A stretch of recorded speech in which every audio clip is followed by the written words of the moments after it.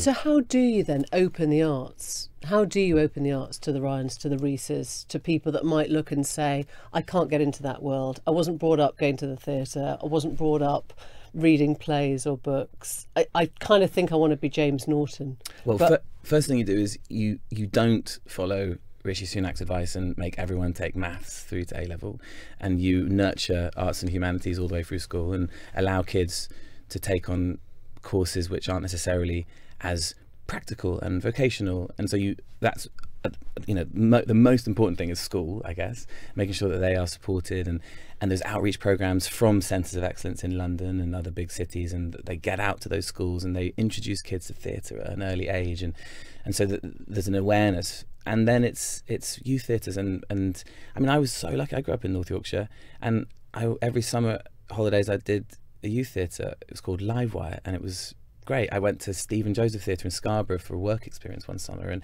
so there was stuff there, and I think it's about finding it and just making sure that kids know it's there. The Newsagents. This is a Global Player original podcast.